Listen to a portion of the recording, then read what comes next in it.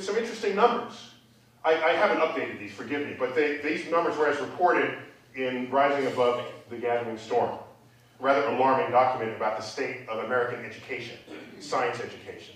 So you look at how many graduating scientists and engineers we have in a year, 50,000. India, 70,000. China, 500,000. Okay. Now, of course, China is a bigger population than America, but not by that factor. Okay? Not by that factor. So the numbers are great. I was on a talk show and they said, well, is there anything that we graduate this many of in a year? So I said, yeah, there is. It's lawyers, accountants, and physical therapists would come to this number here.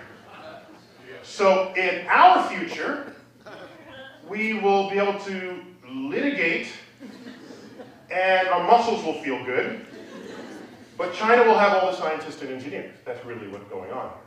That's where this plays out.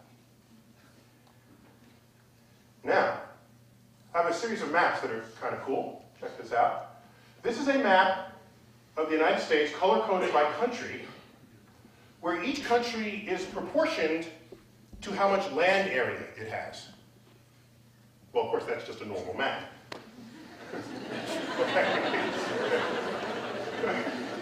So, the bigger countries are bigger than the smaller countries. Okay? All right. I had to start here so we're on the same page. Now let's size the countries according to population.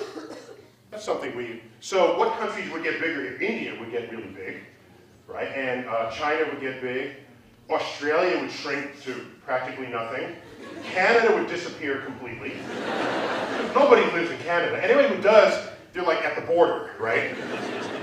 Amassing at the border. It's sad that they're going to take over one day. So let's see this. They're preparing to invade.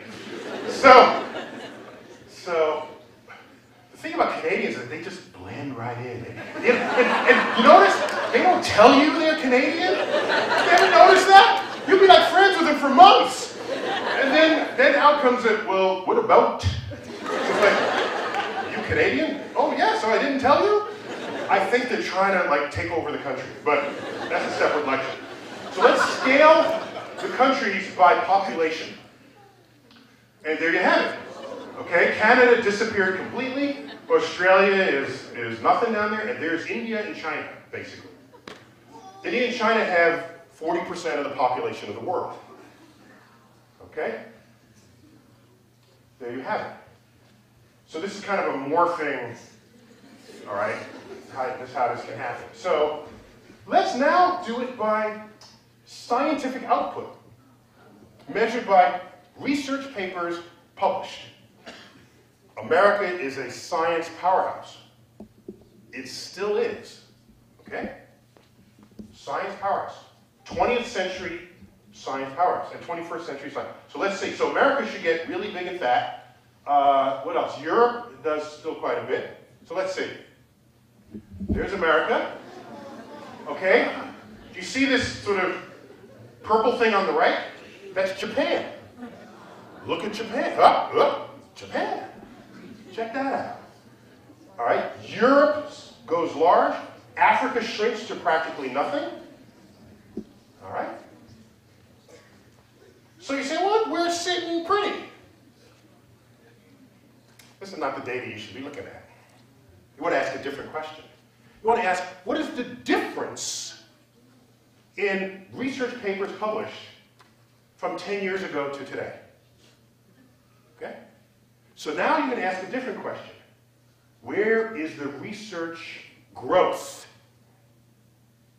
You can plot that in the same kind of chart. Let's see what that chart looks like. The research growth. There. Somebody sound like you got stabbed, sir. Is that?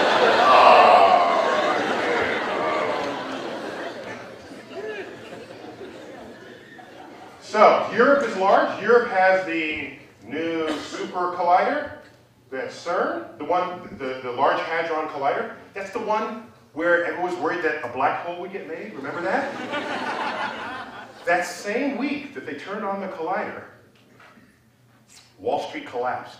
So I think the black hole went to Wall Street. See, I think that's what actually happened there. It was the same week. So Europe is large, China is large, Japan is large, and America is a shrinking shadow of itself. It's the trend that will affect our future, not what's happening at any given instant. So that scares me. So China, so what are they doing? They're like building stuff. The biggest engineering project there ever was in China. And what was that? The Great Wall of China. Today, the biggest engineering project in the world is in China. It's the Three Gorges Dam. This is like 10 times the size of the Hoover Dam.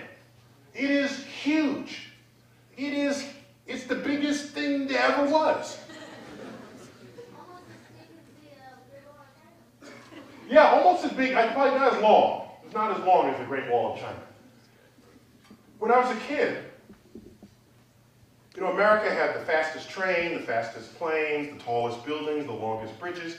And at the time I thought that was kind of juvenile to have that as bragging rights, right?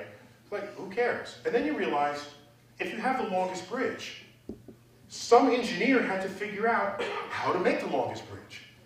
Because you're going places technologically that no one had been before. So you have to innovate to do that.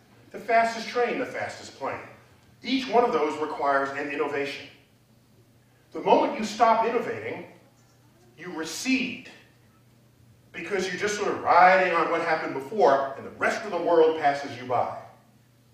And so, in China right now, there is a rebirth of science, technology, and discovery in ways that are not happening here in America. The trend line is real.